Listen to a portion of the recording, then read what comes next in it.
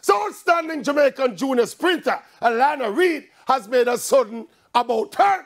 She was supposed to be heading off to college on scholarship, and all of a sudden, the 18-year-old starlet is foregoing college to go full professional. And look, we've been down this road before. Alana Reid seems a perfect fit for college. She's smart, articulate, and talented. But obviously, she's decided to follow her heart, her passion, and her dream and go for the stars. And just like I had zero problems when she was heading off to college, no, I have zero problems with her changing her mind in deciding to go straight professional and doing it now.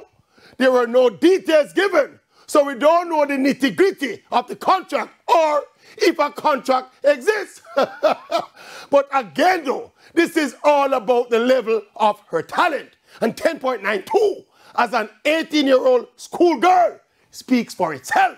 And there is no right or wrong way to make this kind of decision. Like every individual is different and the dynamics of every situation are different. But Alana Reid though, she has obviously decided not to play games with her talent.